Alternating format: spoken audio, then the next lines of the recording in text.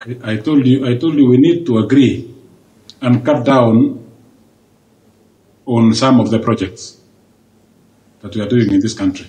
We're also going to cut down on salaries of people who are earning more, starting from the top offices to the smaller offices. We put it a maximum of maybe 500,000 shillings, maximum for anybody in this country. Because it doesn't beat logic that one guy is earning 1 million shillings, another guy is earning zero. Something else also is in a budget. We have the Department of the Department of Youth and Sports, which doesn't even do much with what they have. What is their budget? It's going to be budgeted for, because I walked out and looked at it. We have almost 390 some sub-counties in this country. So cutting down and agreeing, how many youths do you have in any sub-county? And maybe start even a pilot project. It can really work. Accountability is nothing with a serious country. When people are serious in a country, accountability can be done. Tell me, how do they account for the elderly who are being paid every now and then? Why are they not complaining? There's accountability there. For the youth, it's a time bomb. It's a time bomb grace.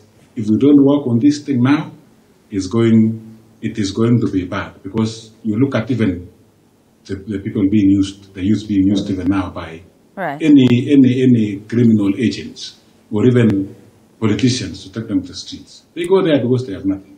I don't know if it is Brian or it is a carrier who is saying that maybe it might not be sustainable. You know, when you give somebody a target and say, okay, you are 25 years, you are earning this to 45. If you don't pull up your socks before you get a job, you'll get nothing after 45. Because I tied up also with the retirement age. If you are employed, I was proposing, if you are employed at 20, you retire at 50. If you are employed at 30, you retire at 55. Right. And if you are employed at 45, you are given only 10 years to work in formal employment.